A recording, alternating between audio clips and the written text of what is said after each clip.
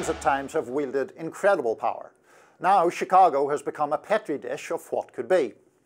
Let's go back a few years. With the support of longtime resident Barack Obama, who was in the White House at the time, and his close ally Rahm Emanuel, then in the mayor's office, the city turned away from policies favoured by teachers' unions and toward policies meant to provide families with choices and accountability, such as charter schools and school grading systems based on student test scores.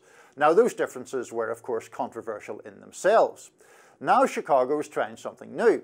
What would happen if one of the nation's feistiest teachers' unions was able to elevate the mayor of its choice, who then embraced the union's agenda almost without equivocation? The district's 300,000 students have demonstrated unusually strong recovery from pandemic-era learning loss in reading, and more students than ever are enrolling in college-level courses. Enter the election, where a new school board may strip all power from the unions. This tussle between school boards and unions has been playing out across the country. Some wield their power by removing books from school libraries, and others are helping to sculpt curriculum. Well, here we go. It's a whole other realm here, because the entire school board in Chicago has resigned. Apparently, as I understand it, at Brandon Johnson's behest here, right? So there are several different things. One is that the Chicago system actually performed fairly well, as we alluded to in the introduction, coming out of the pandemic. But one of the reasons for that was they used COVID funds to increase staffing and do various other things. That money now isn't there. So Brandon Johnson is proposing a $300 million high-interest loan, and the school board balked at that.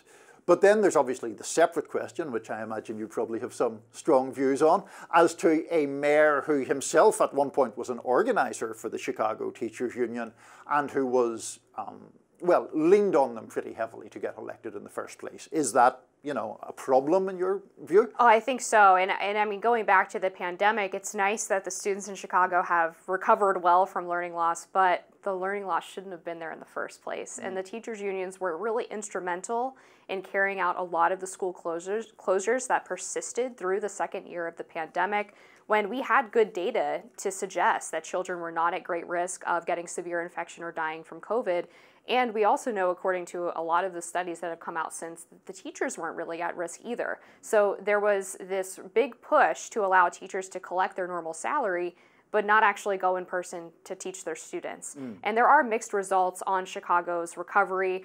We do see that proficiency in English language increased slightly between 2023 and 2024, which surpassed pre-pandemic levels. But we also see the average SAT score dropping. We see math dropping below pre-pandemic levels, only 19% of students demonstrating proficiency in math, and also issues with elementary reading and graduation rates. So I think them touting this massive success of recovery doesn't really look at the full picture of the fact that students are still drastically underperforming national averages, and in some places haven't actually recovered from pre-pandemic levels. Yeah, I mean, I take a lot of those points, but I wonder, when we talk about the big picture, two things is, you know, after the pandemic, there was obviously going to be some drop-off, whatever happened, because there was certainly a phase when school closures were comparatively uncontroversial. Very few people thought you should keep schools open throughout the whole thing in the normal way that they would be open under normal circumstances. There was obviously a whole social disruption at that time, which was likely to affect children in a negative way.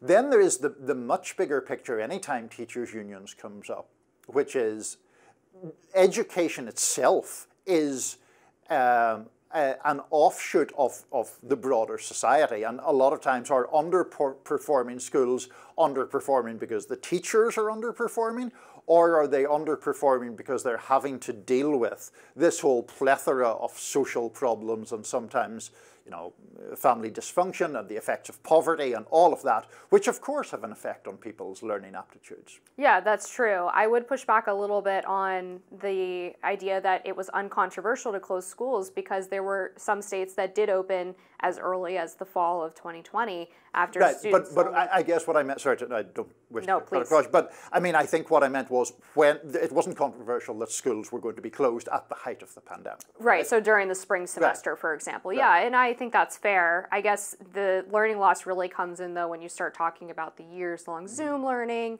and the hybrid schools that a lot of places, you know, they didn't want to shut down completely, but the students were maybe only in person for a few hours a day or a couple of days a week, and that obviously had an impact as well. And then we see the impact on special needs students who didn't get the support that they needed during the pandemic. And I think that's why you see so many parents opting to homeschool. The Washington Post did a series on homeschooling last year that in a lot of ways I thought was a bit aggressive towards the idea of homeschooling, but did have some interesting data, which obviously can't, I mean, it can be manipulated, but in this case it wasn't. They actually presented some of the important trends with homeschooling, which showed that it was cutting across racial and class lines. It was actually cutting across religious lines. So for the first time, the rate of increase in homeschooling for non-religious parents was increasing at about the same rate as it was for religious parents. And I think it was a combination of parents feeling like, well, why am I paying taxes to send my kid to a public school if they're not able to go in person? I feel like the teachers union is looking out for the teachers and not actually my kid. And then I've got all of these issues with the curriculum, which we saw in Virginia. So I think Chicago ought to be careful because for me, the pandemic was a demonstration that the teachers union don't really have the best interest of the students at heart. So that's interesting that we get to that point, because let me speak up a little bit in defense of teachers unions. The problem that I have with teachers unions, for a start, to concede one point in this, is they tend to be resistant to teacher evaluations. And I think that's a huge problem because parents and large swathe of the public, parents or not, think, well, good teachers should be paid well, but bad teachers need to be got rid of in some way. But I sometimes think it's a little too easy to cast teachers' unions as just interested in themselves. Now, in Chicago, for example, there have been a number of teachers' union strikes, and there's always an objection raised that it's a selfish thing.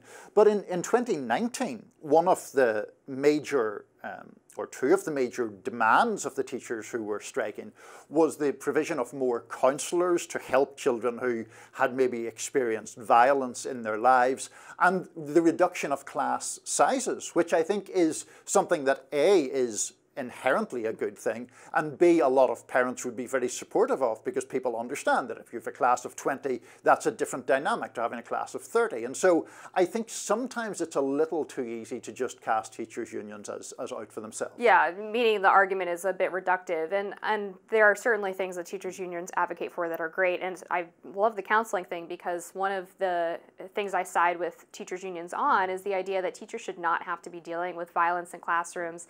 They are not there to be the police, they are not there to be the security guard, and that can be a disruption to other students who are in there. But at the same time, some teachers' unions have advocated for actually lessening punishment against students who behave in those ways, which is sort of a self-fulfilling prophecy. And unfortunately, I think even if teachers' unions were able to bring back their reputation, they're hamstrung by the fact that Randy Weingarten, the president of one of the top teachers' unions, the largest teachers' union, was the biggest vocal advocate for school closures and for the pandemic response that we saw. And I just don't think that parents are going to, see, well, they want more counselors as a meaningful argument against, well, the teachers' unions hurt my kid during the pandemic. That's the struggle. Absolutely. Well, that debate about teachers' unions will go on in Chicago and elsewhere, but we have a lot more topics to talk about on Rising right after this.